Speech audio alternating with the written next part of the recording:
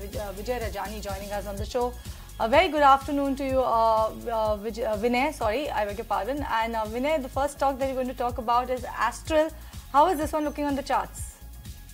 Yeah, good afternoon and thanks for having me on the show. So today Astral has given a clear-cut breakout on the weekly and monthly chart. It was consolidating in the range for last many months. The upper range was 2000 and on the downside it went up to 1760, 1750. So this was the range which was holding for last 8-9 months, and in this month we have seen because of the today's move, as it has gone up by 6% with a significant jump in volume, it has turned out to be a flag pattern breakout on the monthly chart. So it's a big development on the weekly and monthly charts, which gives a good upside target in this particular stock. So stock has just registered a new all-time high at 2095, and it is likely to continue its trend. So positionally, I like this stock for the medium term, and 1760, 1780 has become a strong base for the counter. So dip should be bought into, and the support is around 2000 odd levels. So if it comes down, one can utilize that things for accumulating at the lower level. So buy on dips kind of strategy one can adopt here, and one can expect a good upside target of beyond 220, 200 also. So overall looks very strong on the charts, and it's a clear-cut breakout on the weekly and monthly pattern. Okay, that's the word coming in there. But let's move on to the next stock, and Sona Comstar, that's the stock that is in focus as well. Why is that so? Today the stock is buzzing because they've received a certification from Hub Wheel Drive Motor for electric two vehicles for under the PLI scheme for automobile and auto component industry in India, and they are among the 7 applications that it had filed. This is one of the applications as well for a PLI scheme. And on the back of this, we've seen Sona Comstar just picking up pace since morning, and as of now trading with gains of almost 5.4%, 5.3% as of now as well. Also, let's not forget, Sona Comstar had reported a great set of numbers as well. This is the first automotive component company who's actually received an auto PLI certification, and this certification is mainly, like I mentioned, for electric two-wheeler space, which they're looking at as well.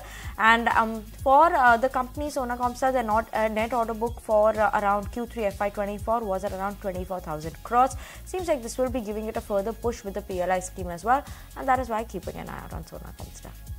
Alright, moving on, Vinay, let's talk about Bharat Electronics then, and how is this one looking on the charts to you? Still an attractive bet to be in?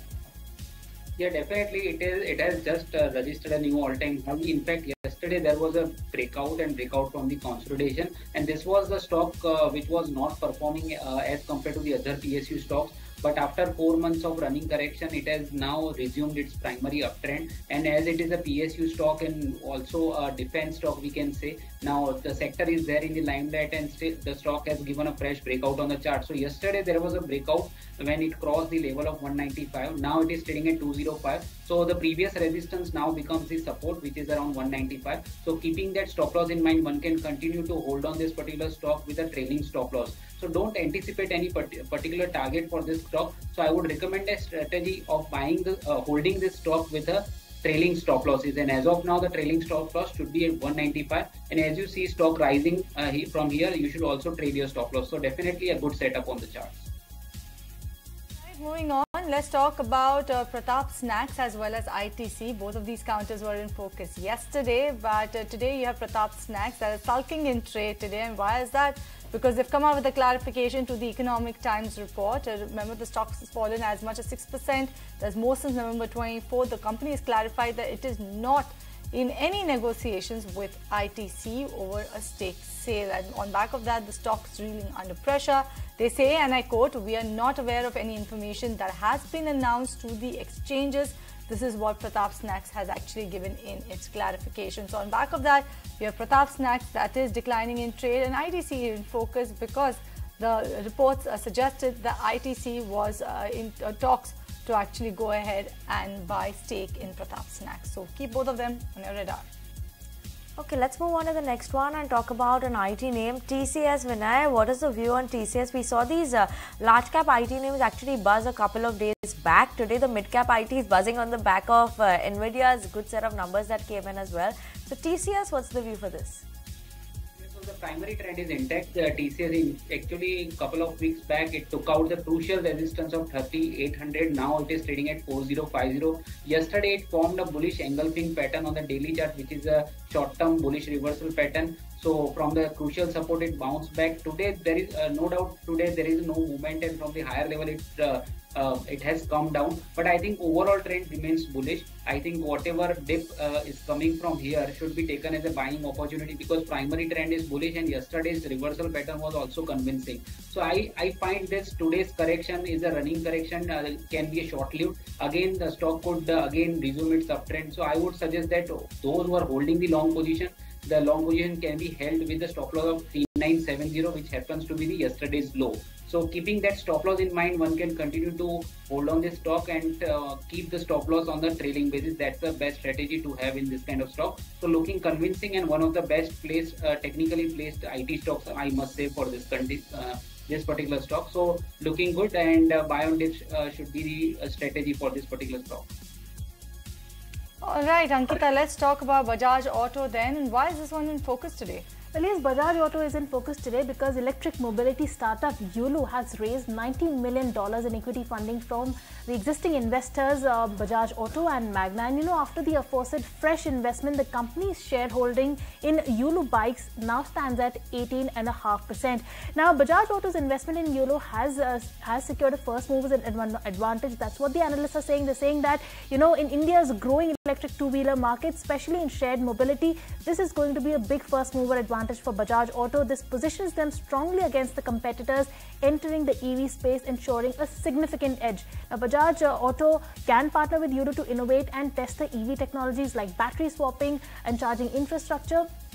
And this is going to further help the EV ecosystem in India also. So on the back of that, Bajaj Auto is in focus today. Currently, the stock is knocked down 0.4%, but that's the reason why Bajaj Auto is in focus. Okay, let's move on and talk about Godrej Properties then. And Vinay, Godrej Properties, in terms of the charts, what is the view that you're getting for Godrej Properties? Last 1 year almost doubled.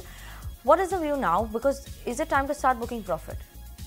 Yeah, so stellar performance by the Godrej Properties, and today itself Nifty Realty Index has hit the all-time high. So not only this stock, but the other stocks like DLF, then Prestige Estate, Overall Realty, all performed very well. So Godrej Property has done, as you said, it has given a nice return to the investors, and the all-time high was registered in the month of October 2021. So in 21 there was a high of 2598. So around we can say 2600 is the all-time high, and right now it is trading at 24320. So the kind of setup I can see, it is absorbing all the supply which comes and again coming and resuming its uptrend. So it is right now placed above all important moving averages, indicators, oscillators that we track is indicating the continuation of an uptrend, and I am expecting this stock to register a new all-time high above 2600. So overall view remains bullish, and those who are holding a trading long position, the long position I think can be held with a stop loss of 2300. So overall setup is good, and stock is headed for the new all-time high about 2600. Right, Lisa, let's talk about RK Forging and why is this one in focus today? Right, so RK Forgings, the board has approved an investment of around 90 crore, and this is to set up a facility in Mexico. The installed capacity for the same, that will be at around 11,000 metric tons per annum, and it is set to be operational by FY26. And the operation in Mexico, now that is backed by a client this is a take or pay agreement that they had signed with a North American client, and it's a 10-year contract of around $3.5 million per annum. So that's the reason they are setting a facility in Mexico. And the good part is that the company is not required to spend any investment in the plant and machinery for manufacturing the products for the agreement. And the management said that it opens a sea of opportunities for the company, and it will entertain customers looking for local content in manufacturing of automotive components in NAFTA region. So that is why we can see RK Forgings, it's up around 2% as we speak. All right, let's shift focus and let's talk about Kolte Patil, and this particular counter is in focus because it had a sizable block deal actually that took place on an intraday basis, or rather early morning. But if you can see the stock now, it is sulking in trade. At one point in time, it was trading higher by about 3.5%, taking the stock to the highest level since February 7. And this after it saw about 13.5 lakh shares that changed hands via block deal. If you see, the company has snapped its gaining streak, and if you look at the total percentage of this block deal, the percentage was about 1.8% equity. So it's a sizable block deal. We don't have the information of the buyers and sellers as of now, but the stock definitely reeling under pressure, given up all of its gains post the block deal. Let's move on to the next one, and stock number 20 is Muthoot Finance, Vinay. When you talk about Muthoot Finance in the last 1 month, clearly I've seen a bit of a consolidation, a correction that you could see.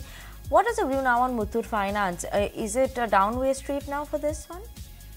Yeah, so it has corrected, and healthy correction was there. The recent swing high which was made in the month of January was 1537, and now stock has reached to 1316. Now the stock is trading below its 50 days average, so definitely short-term trend has been bearish. But now I can see now it is almost at the level of 200 days exponential moving average, which we track for the long term, and especially for the liquid stock like Muthoot Finance. So I think it is one of the good quality stock, and it has now reached to the long-term support of 200 days exponential moving average, which is placed around 1300 odd level. So it is very near to the support. So those who are having short position in this kind of stock should cover their short and wait for some stabilization. Once we see this stock finding support on its 200 days average, which is placed at 1300, we can expect a pullback rally in this counter. So as of now, short-term trend is bearish, but I think now after a long time it has reached a crucial support. So short should be squared off, and one should wait for some stable move.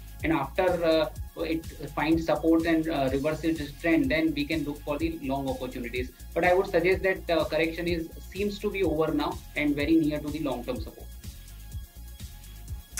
Okay, let's move on to the next one. And Jana Small Finance Bank, that's a recently listed company, reported the numbers yesterday. So overall, the interest income of the company has seen a growth. The profits of the company have seen a growth of around 13% on a year-on-year basis, coming in at 134 crores. Asset quality also seems to have improved as well. 2.19% is what the GNPA came in at versus last quarter 2.44. Even the net non-performing assets also have seen an improvement. So asset quality clearly has seen an improvement on a sequential basis. Profits have improved. Net interest income has also seen an improvement as well. And overall, other than that, the news flow that came in also is that they've raised money via unsecured NCDs. So let's keep an eye on that. That is 350 crores. As of now, Jana Small Finance Bank gave up those morning gains that we saw, trading quite flattish as of now. All right, moving on, Lisa, let's talk about Dilip Buildcon then, and why is this one in focus today?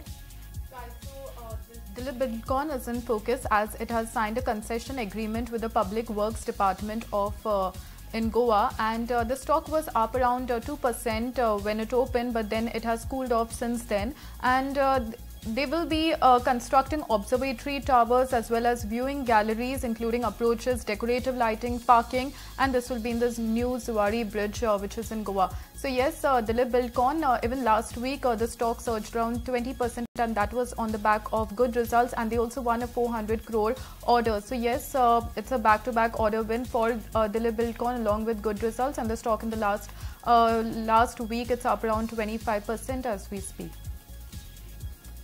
Let's move on and talk about REC then. Vinay, this one has already seen a very sharp run-up. You know, is it time to start booking profits now for this one, or are you expecting a further run-up still to continue?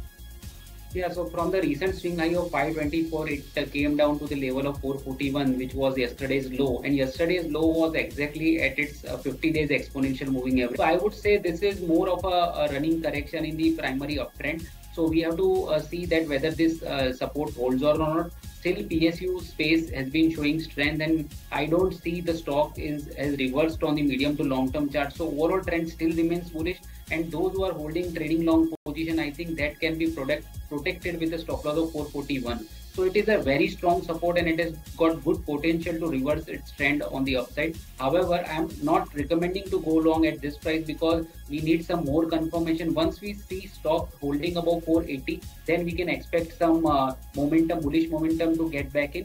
So right now we can say it is into consolidation, but long position should be protected with a stop loss of 441. That is the view coming in on REC. Lisa, let's talk about another railway counter, that is RFC. Why is this one in focus?